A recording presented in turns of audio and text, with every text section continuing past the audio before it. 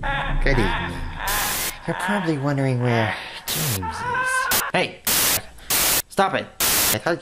Stop it! I said not now! But you promised... I don't care what I said. I'm doing my review now. Fine. But next time, I'm getting my own show, alright? Fine. Next time. Whatever.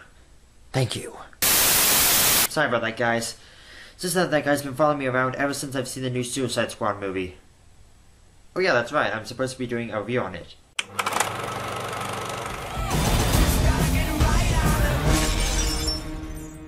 Seriously, the hell's wrong with you people? We're bad guys. It's what we do. Nothing really matters to me. Hey there guys, how are you? It's me, the Canadian movie buff, with a review of Suicide Squad. So Suicide Squad takes place after the events of Batman v Superman, and now the government is wondering, okay, so what if the next Superman that comes along isn't quite so nice as the last one? Enter Amanda Waller, who says, oh hey, guess what? I got a bunch of lunatics and psychopaths down my basement, maybe we can use them. And they're like, alright, sure. Enter Task Force X, also known as the Suicide Squad, consisting of Deadshot, Harley Quinn, Killer Croc, Diablo, Captain Boomerang, and Enchantress. First off, what you need to know is that this is a complete tone shift from Batman v Superman. Batman v Superman was very dark and dreadful and it's not an uplifting movie, to say the least. Here, right from the get-go, it's very humorous and action-packed. There's a little bit of heavy moments here and there, but all in all, it actually works together with lots of action and wit. Now, first off, I want to just say that Will Smith does a fantastic job as Deadshot. I really bought into him as a character and as a father figure, mainly because he's a father in real life, and despite him being a hitman for hire, you still really want him to get back with his daughter. And also, I gotta talk about Margot Robbie as Harley Quinn. Now, when the trailer first dropped, not a lot of people seem to like her, whether it's just of her costume design or whether it's because Margot Robbie didn't seem to suit the character. Whatever it was, that's in the past now, because Margot Robbie just kills it as Harley Quinn. She's got the charm, she's got the mannerisms, she does a really fantastic job here, despite what many people assumed at first. Here we also talk about Jai Courtney as Captain Boomerang. Jai Courtney has been in a few movies before, the Divergent series, the Die Hard series, and even most recently the Terminator series. But unfortunately, not a lot of moviegoers like him as an actor, so his reputation in Hollywood isn't exactly the best. But he does a fantastic job here. He knocks it out of the park as Captain Boomerang. He's funny, he's charming, and right from the get-go, you're like, alright, this guy, he's interesting. If he's involved, this is going to be one heck of a ride. And also, Jared Leto as the Joker, he does an astounding job here. Granted, he's not in the movie for very long, but I'll get to that later. But what he brings to the table as a new generation of Joker, it really separates him from Heath Ledger. I mean, he's not trying to be the new Heath Ledger or anything like that, and that's okay. Each actor who has played the Joker has brought something new and fresh, and that's what Jared Leto does. And also, try to guess what the costume on Killer Croc is. Haven't figured it out?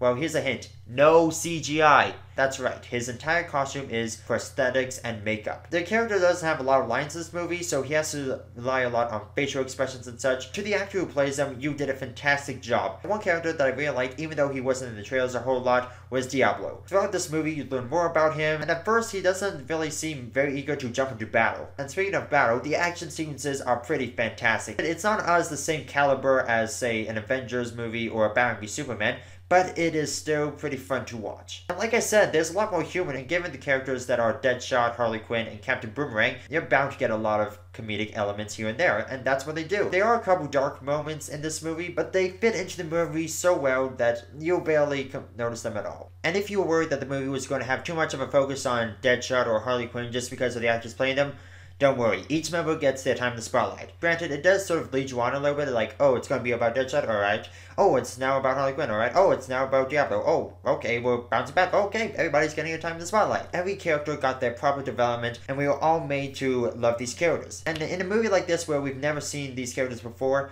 it's important that they click with the audience, especially when they tend to build an entire universe with these villains in them. I won't spoil anything here, but there is a cliffhanger ending and a mid-credit scene, so stick around for that.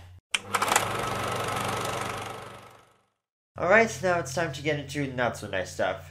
For starters, I said earlier that I liked Jared Leto's performance as the Joker, but unfortunately he's not in the movie that much. It's kind of a bummer really, because in the trailers they promote him so much and yet he's not really in the movie that much at all. That means a scene like this didn't make the final cut. The editing feels sort of a little off. Like, it only jumps around a little bit from here to there, and there are a couple moments where it doesn't really feel that polished. Also, even though it has a PG-13 rating in the States, but a 15 rating in the UK, and for some reason a PG rating in Canada, because, you know, standards. And while I did enjoy it, it had this, like, toned down feel. There were a couple scenes where they could have gone, like, all out if they wanted to, but they sort of like toned it down so they could have the PG-13 rating. Now, I don't think ratings define quality, but still, if you're going to go all out with something, you should just go all out. Granted, if it had an R rating, it probably wouldn't have broken the record for highest opening in August. Then again, Deadpool had an R rating, and look what happened there. But then also, Deadpool has kind of made R-rated superhero movies a bit of a slippery slope. If a superhero movie has the potential to be R-rated, but it's not R-rated, then people say they didn't have the guts to make it R-rated. But if a superhero movie is R-rated, they say, oh, it's only because of Deadpool. If Deadpool had come out a couple years earlier, maybe things would have been different. Maybe we could have gotten an R-rated Suicide Squad. But again, like I said, ratings don't define quality for me. I'm still hoping that we sort of get a director's cut, or at least some deleted scenes. Sort of like what Batman v Superman has done with their Ultimate Edition on Blu-ray. So, my final thoughts for Suicide Squad are this. It has a great cast, it has a lot more humor, and a different tone from Batman v Superman. It does a great job of introducing characters that nobody's ever seen. Some of them have even had their first live-action appearance. David Ayer has done a fantastic job here. I hope he comes back for the sequel, and more importantly, I hope we see more of Jared Leto as the Joker in the sequel, as well as other movies in the DCEU. So mix together the action, the humor, the characters, the performances, and the tone, and you have this movie. Although it does have a couple issues here and there, I liked it, and I think that any fan of comic books or DC in general will enjoy this too. If you thought Batman v Superman was too serious, you'll definitely have a much better time with this movie. In the end, I will say that Suicide Squad is definitely worth checking out at least once in theaters. Alright, so that's my review of Suicide Squad.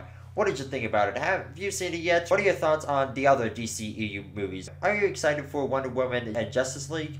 Leave your comments below, and also if you like what you've seen here and want to see more videos like this, give that subscribe button a click. And as always, this is the Canadian Movie Buff saying, I hope you have a fantastic weekend at the movies. See ya! Sorry about that, the Joker me is trying to screw up my review again. Don't worry, he should be gone by next week.